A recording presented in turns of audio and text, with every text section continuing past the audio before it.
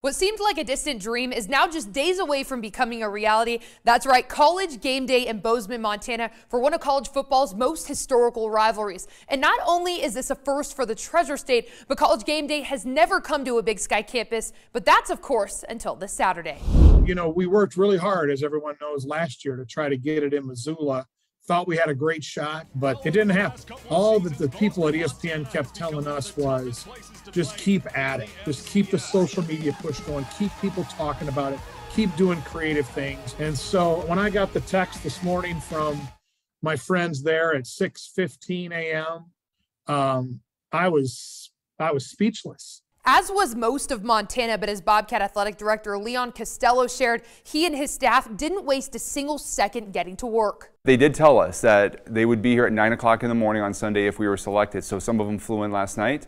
They were there at 9 o'clock this morning. We had a campus tour in the snow as it was snowing for them to look at different sites on where they wanted to host the show on Saturday morning.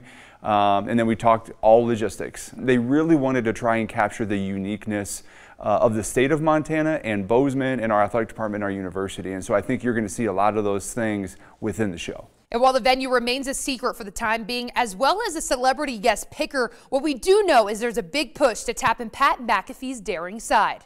We want to play that up a little bit, maybe get him on a horse, maybe take him to the rodeo practice facility, see if he'll get on, something and ride it around. It would be kind of fun just to show really the country and the world, the culture that we have here in the state of Montana. Obviously, rodeo is a huge part of that. And now that they're in the athletic department, it'd be great to showcase them as well. Montana State says they hope to have a breakdown by Wednesday with a map of the set, as well as logistics for parking, entrances, and a schedule leading up to kickoff. But in the meantime, here are two things the Big Sky Commissioner really wants fans to know. Number one, you have to get there early. The best places to stand and participate are going to fill up quick. So you have to get there early, And then number two, got to come up with the most creative but clean signs that they can show on TV.